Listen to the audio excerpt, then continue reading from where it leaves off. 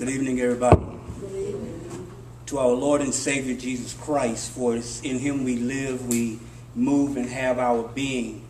The pastor of this church, Reverend McKinney, Mayor McQuarrie, my fellow council members, fellow candidates, members of the chamber, citizens and friends, family, everybody who's here. My name is Freddie Striplin. I'm currently serving as your place number 4 council person, and it's been my honor and great privilege to serve you these past 12 years.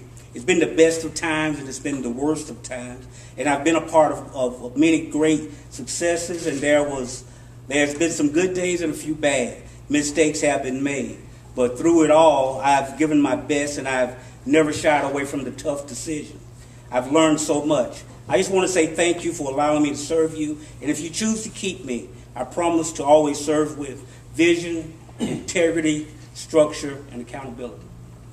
Thank you, Mr. Striplin. Mr. Evans.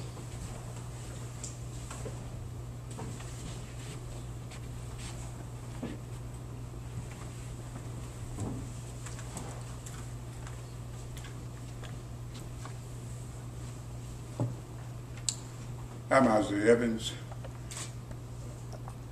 I would like to appreciate the chamber for coming down, and Reverend McKinney opened the doors that we may come in. I decided to run for the place number 4 because I think it's a time for a change in our community. We've lived 6 years without a police department where we could directly call down someone to help our safety of our people. And it's time that we move forward trying to do something that we could do for this community and our citizenry. Our students, our children run in the street without any safety at all. We have a racetrack down Park Avenue, and we just need somebody to kind of chastise people that come down through our streets, speeding and other crimes being committed. Thank you. Thank you, Mr. Evans. And I'll allow you to stay at the podium because we'll alternate, and I'll direct the first question to you this evening. Let me start with this question. This is a question from the audience. As a council member, what are your top 3 priorities? Number 1, get a police department. Number 2, try to get money coming into the city and some of the blight houses being torn down. That's my top 3 priorities. Okay, thank you very much. Mr. Striplin?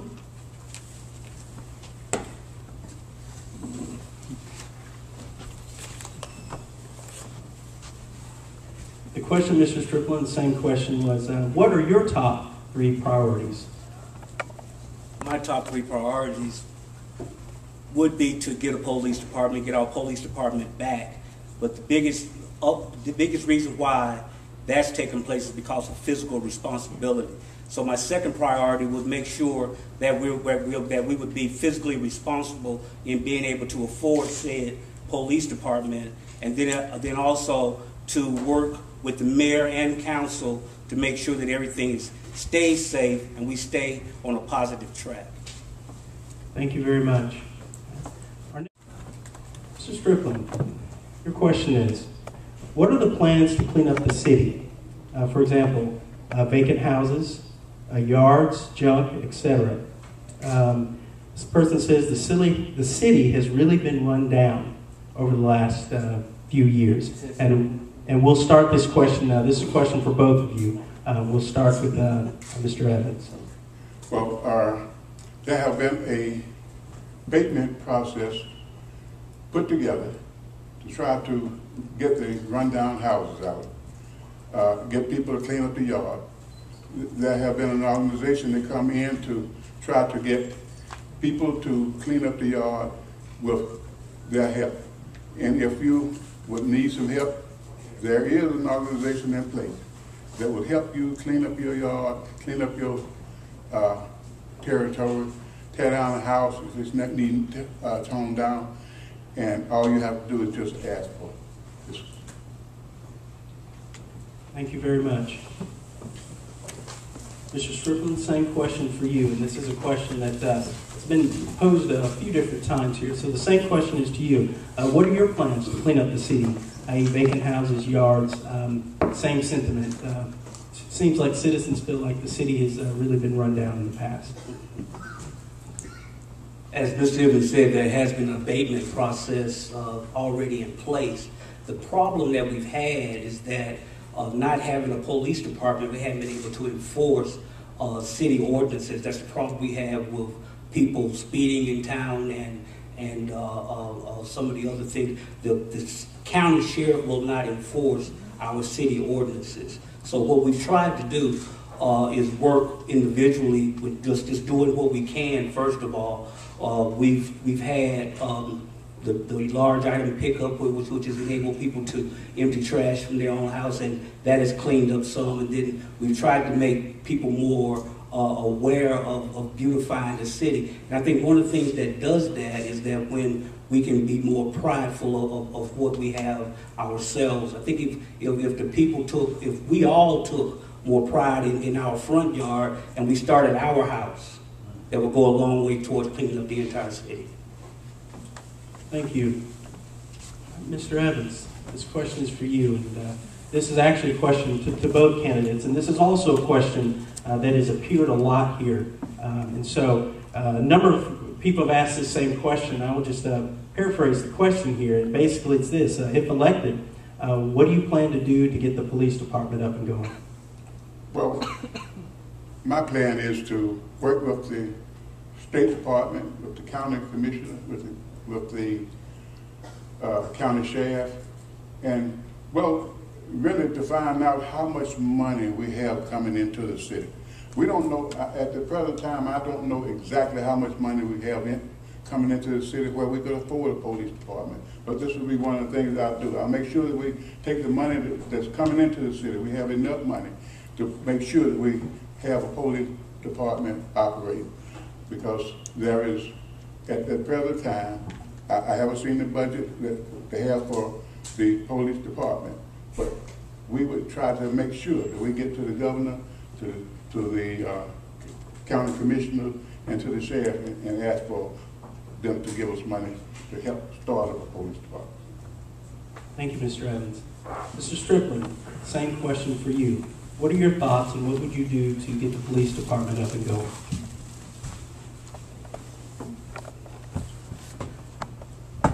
The plan is very simple. The first thing we need to do is make sure that we can afford our own police department.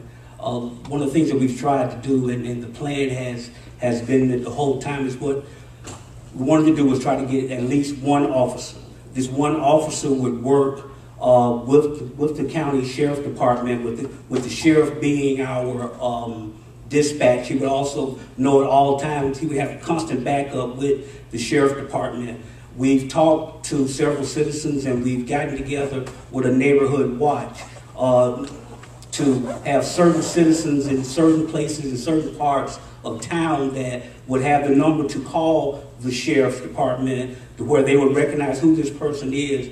And that person would not necessarily patrol his area, but they would be responsible for a certain section of town. And we got 5 guys that's standing ready to start that at the drop of the hat. The most important thing is understanding the cost behind it all.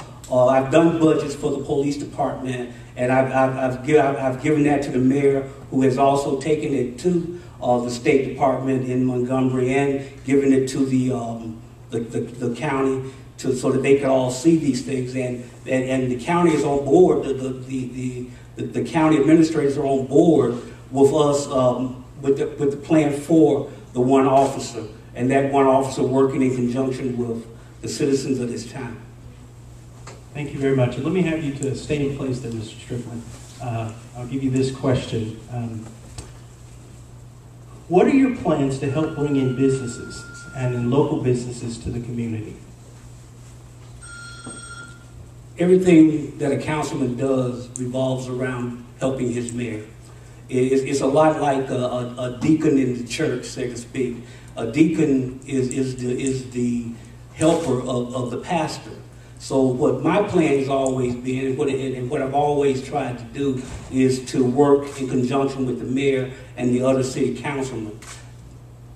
There's not a lot of people standing at the door knocking, waiting to get down here. Let's just be honest about that. But what we can do in trying to make our streets more safe and cleaning up around our own front door is make Hobson City attractive to the outside world, to where somebody would see what we're doing and be more than happy to come down here and set up shop.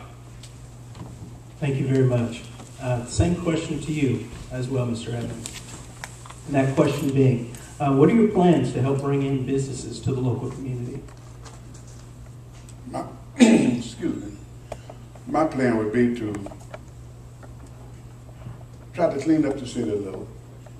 Go to the governor, who says he's interested in small businesses, bringing in 10 or 15 people to work, and talk to the governor about some of the possibilities and some of the things that we could do in Hobson City with a small job force.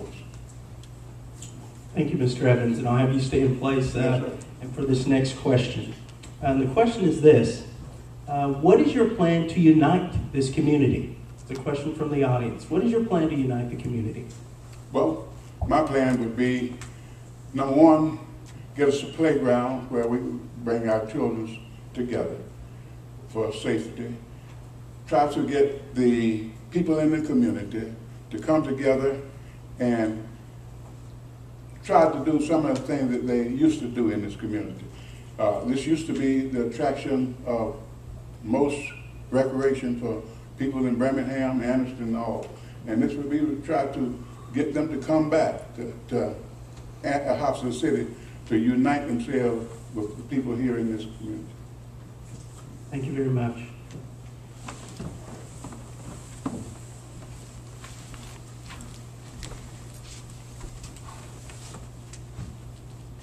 Same question for you. What would I do to unite the citizens?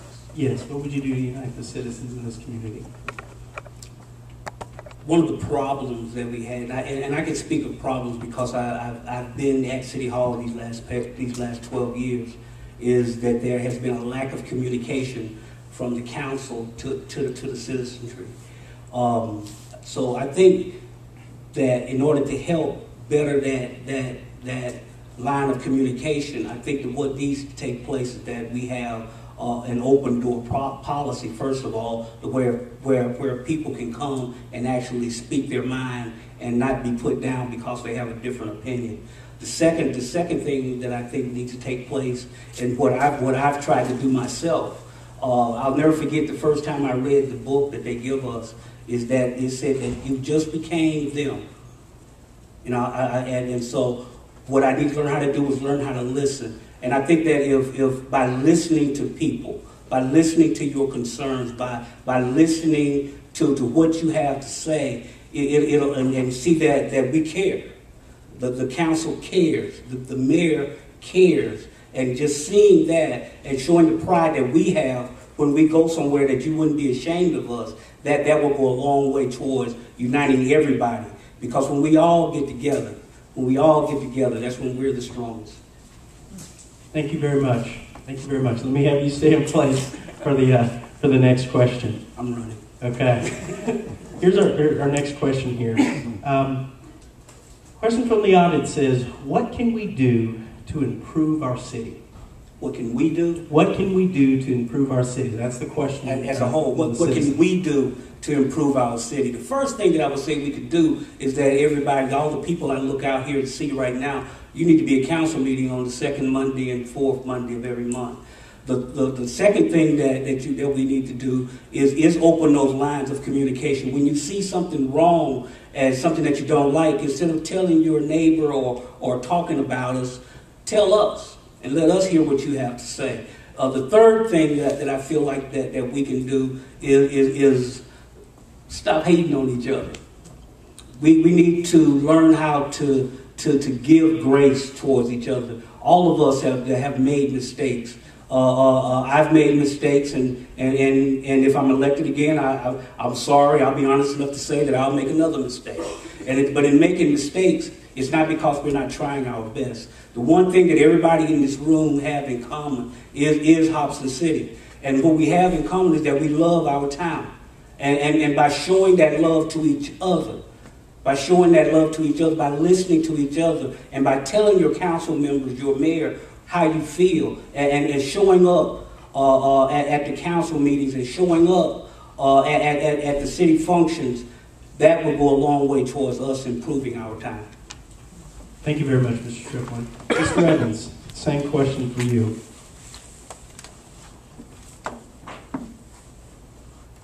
Yes, sir. I think if more people will come out to council meeting and express themselves as citizens of this community and not be always down in what's happening, be a part of it. If you come out and express yourself and talk to the council when they are in their session, or bring your ideas to the council and let them be able to tell them what you think about, and not have you always down on the council, because all the time you don't have money to do what you want to do in it. And if we would just come together as a citizenry, I think it would be much better if we could just come together and express ourselves to our council. Thank you, Mr. Evans. Looks like we have just a couple of questions left. Are there any other questions from the audience that you'd like to have asked at this time? If you do, please raise your hand and we'll make sure that we get those up here. Okay? All right. Mr. Evans, here's a question here. It says, what would you do to take the city to a higher level? What would you do to take the city to a higher level? Number one, I think as a council member, I would be willing to work with other government officials. I'd be willing to work with the council itself, not have a difference between us. If we have a difference and make a vote, we would be able to work it out among ourselves and not have differences, you telling one thing and I'm telling another. I'll try to get the people to come to council meeting. If we can get them to come to council meeting, I think we could work out a whole lot of problems. Thank you very much. Mr. Striplin.